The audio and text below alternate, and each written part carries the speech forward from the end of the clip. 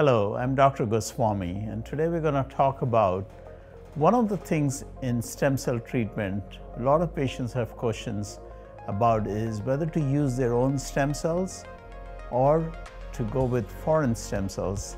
As you know, there are stem cells which are harvested from umbilical cord tissue, newborn babies. It does not harm the baby in any way. It just comes from the umbilical cord. That's the cord that attaches the baby to the mom, and it's usually discarded when the child is born.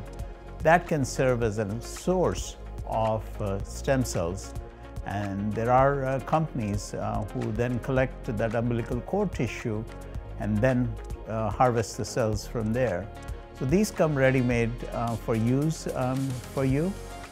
And then there is a process where we can utilize your own stem cells. As we know, our body is full of stem cells, and stem cells are great at renewing themselves. Just like all the other cells in our body are undergoing constant turnover, stem cells have the property of being self-renewal. So it's not that just because you're 65-year-old, your stem cells are 65-year-old. No, that's not a true statement. So you have availability of both your own stem cells, and then you can get foreign stem cells. And a lot of patients decide based on their personal preference. Now, in terms of efficacy, when I'm asked that question, over 15 years of doing stem cell treatment, I can tell you both products can be equally effective, your own stem cells and utilizing the cord stem cells.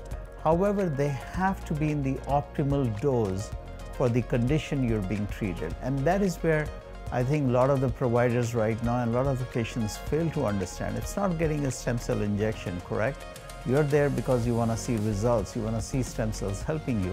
For that to happen, you have to get enough number of stem cells matched to the condition that is being treated. So that is extremely, extremely important when you're researching stem cell treatments.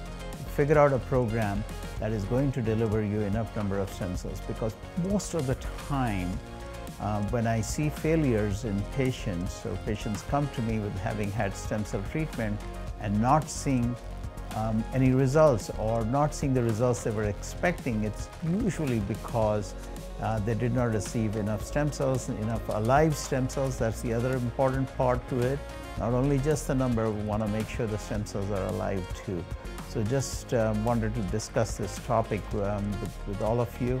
Extremely important in terms of getting effective stem cell treatments. Thank you.